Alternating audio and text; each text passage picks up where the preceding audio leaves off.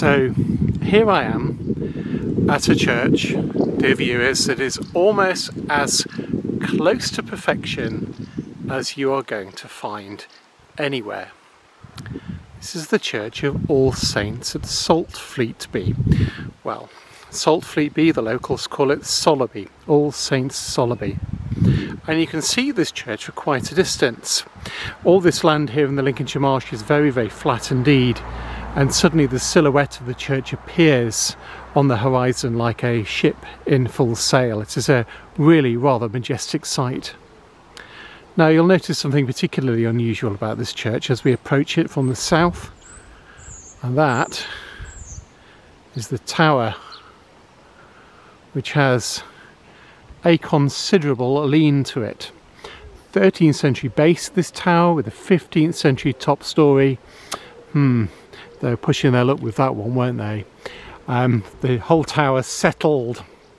The clay below the surface here dried, it settled, and it's been settled in that position for hundreds of years.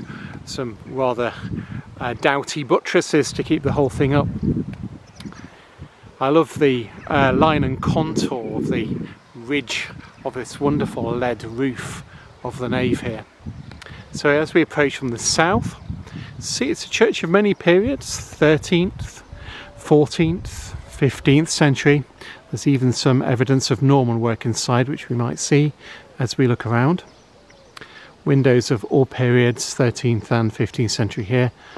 And we approach the south porch, which is built of greenstone, limestone, brick. And above the doorway is a little inscription and a coat of arms of Thomas Grantham, who paid for this porch to be built at the end of the 15th century. It's a lovely little thing to see. So let's go in.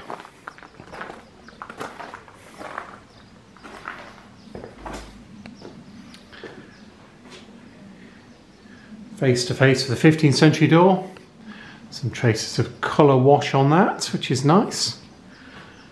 Brick flooring in the porch here. It's all very smart. And we come in. And again, a bit like South Somercotes, it's a 13th century church on the inside, 13th century arcades, but with later work. So let's just go to the west end. We're in the south aisle at the moment. There's only one aisle here, one south arcade and a south aisle. There is no north aisle at all. The north wall is just filled with big 15th century windows. And let's look east. Comes a little bit dingy for a moment, but in a second, as I turn us around to look east, what a glorious sight. So that 13th century arcade, the south aisle, is almost as wide as the nave. We're in the nave currently. The nave has the most astonishing 15th century roof. There we go. There is a rood screen, the bare bones of a rood screen, and a parcel screen to the south chapel. Ooh, bells. These bells, in fact, come from Skidbrook Church, which is a church about 3 miles from here, that has been completely ruined by vandals, ghost hunters and people of that sort. So heading towards the east,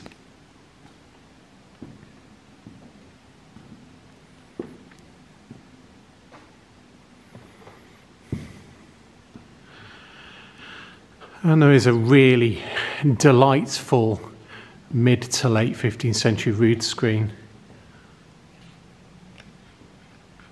Lights have panel tracery on them, a little bit stripped bare of all its additional decoration. So originally there would have been cresting and fleur-ons and crockets. Some of that survives. It seems to survive better on this north side here than it does on the south side.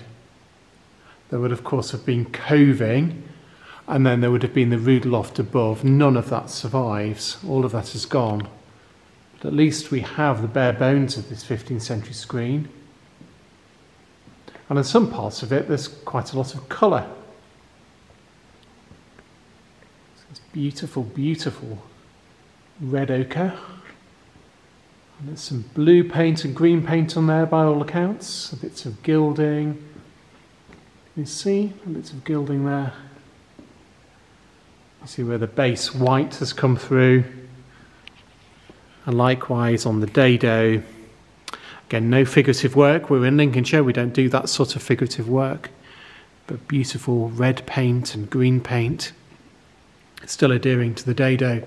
The dado's had a bit of a tarting up. You can see it's been grained with a sort of oak grain effect in some parts. And it's only parts of the screen where the original colour remains. Presumably a pew has been built up here at some point, or a reading desk. Yeah, you can see a slot there where a piece of timber has been slotted in for a pew or the reading desk. Let's zoom in here, some rather nice areas of gold leaf still adhering here. And then we get that horrible graining, that 19th century graining going on there. And then into the south aisle, and there is a par close screen of a similar sort of date, again with remains of colour all over it. Slightly different design for the tracery here. Oh, isn't that lovely? Really is a delight.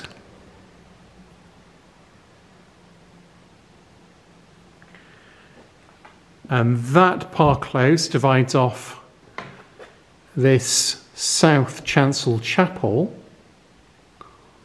which has no east window, but a reredos niche, a sort of niche into which I imagine was once placed, step there, a painted altarpiece or an alabaster altarpiece.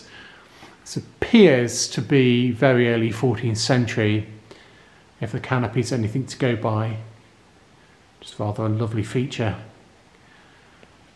Sadly empty, denuded of its original filling. There's another strange opening on this side, so perhaps there was a second panel in this funny recess here.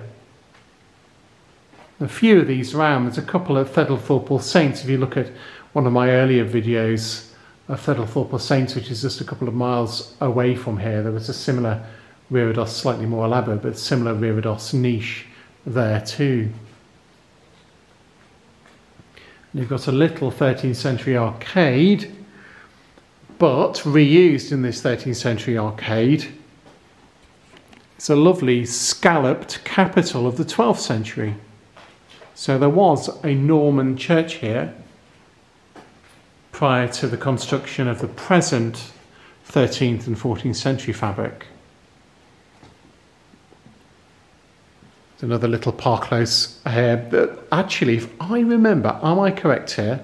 I'm remembering this off the top of my head. I suspect that this par close here is in fact from elsewhere. I think it came from Minningsby Church and was brought here when Minningsby Church became redundant. See this little coloured par close, and I think it might well have been the rood screen of Minningsby Church. But that's very nice to see. Chancel, unfortunately, has been rather over-restored in the 19th century. There's still a piscina on that side. The sill of the window has been lowered to create a sedilia. They're looking west on the back of the rood screen, but also up into this fantastic structure of this nave roof, which is also 15th century. Now as we pass back into the nave, we pass over a very large Purbeck marble coffin lid, Is it in its original position? It may well be. Perhaps there's a rector of the church buried underneath it. It would be the place that they would, generally speaking, be buried. There is another incised slab here. I can read hic jacet, here lies corpus, the body of Margaret, yes, quod quondam uxoris, the wife of, the sometime wife of Robert, and then that's, indecipherable, that's a bit of a pain.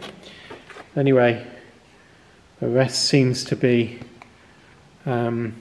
indecipherable. Propitiator Deus at the end there, on whose soul may God have mercy, etc., etc. The usual formulaic sort of stuff that you get on 15th century brasses and incised slabs. So looking into the south aisle and the arcade, west towards the tower. So a 13th century tower arch.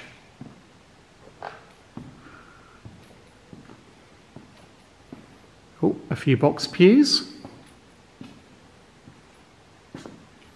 A very grand classical pulpit, which, if I remember, comes from a Cambridge college, but I cannot remember off the top of my head precisely which one it came from.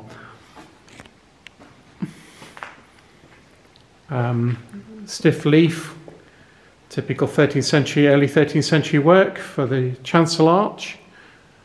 Yeah, lancet windows. What can we see up there? Oh gosh, you can see right up.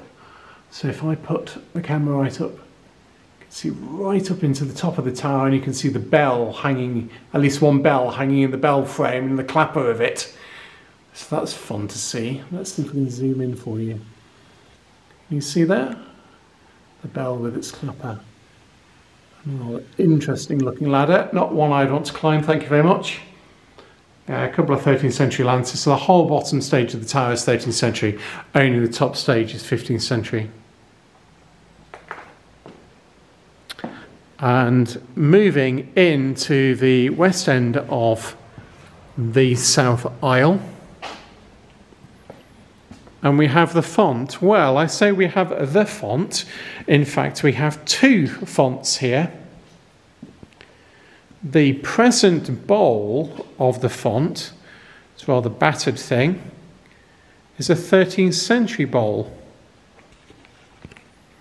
And that appears to have been replaced at some point by a 15th century font, the bowl of which has now been reversed to form the base. So we have two font bowls here. And this 15th century one has fantastic faces around the bottom of the bowl. Ordinarily you couldn't see these because they'd be on the bottom. Difficult to see, but because the bowl, this 15th century bowl, has been reversed, you can now see these wonderful faces with their tongues sticking out. So very unusual indeed. I don't know when that occurred, but at some point they have discovered the earlier font bowls somewhere lurking around, perhaps underneath the 15th century font, and they have made the decision to turn over the 15th century font bowl, use that as a base, and reinstate the 13th century font. Very interesting indeed. So all the way along here, we have the original 15th century roof of this wide south aisle. It's quite a span for such a roof. So I will leave you with a view looking east again towards the rood screen and the park close screen of the South Chapel. And this is All Saints Church in Saltfleetby, or if you're a Lincolnshire born person, All Saints Church in Sollerby. Thanks very much indeed. Bye for now.